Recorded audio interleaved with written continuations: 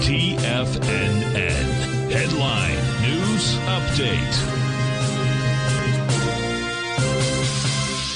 And welcome to the 2 p.m. update here at TFNN. And of course, when we are looking at the markets today, the first question is, well, we're up 40 some odd points on the S&P cash. We had very light volume when we closed up on Friday. So the question is this going to be the first time we get volume to the upside? We didn't have much to the downside. Answer, so far, no. We're only doing about 5.6 billion shares on the CBOE consolidated tape, which means this is a light volume pop, as Friday's was maybe even Thursday, a little bit of light volume push down.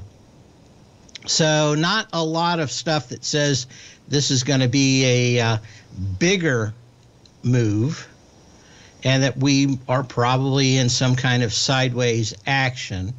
As I look at the market, it looks like we're probably on hold through Thursday night, where we have some major earnings. This week we have a ton of micro and small cap stocks that probably are not going to move the market whatsoever.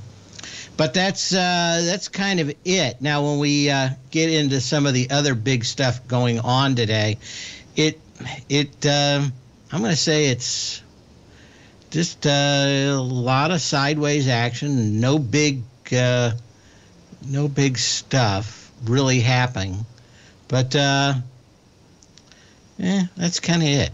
Anyway, as we said, probably the big story here isn't that we have a pop or a drop in the market. It's that we don't have much in the way of volume, which means that generally you're in some kind of sideways action. Anyway, at the moment, what is it? We're up 47 on the S&P cash. The Dow's up 360. NASDAQ's up 189. The Russell's up 22. Crude oil's up 58 cents. And gold, Mr. Goldilocks, is down $8.40. Be back in just a few minutes with the rest of the show.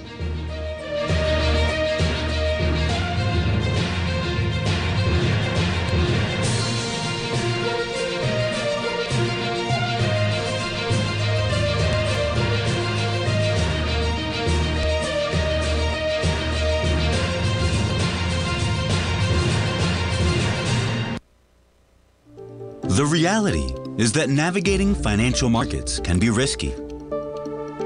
Markets can be chaotic and difficult to understand.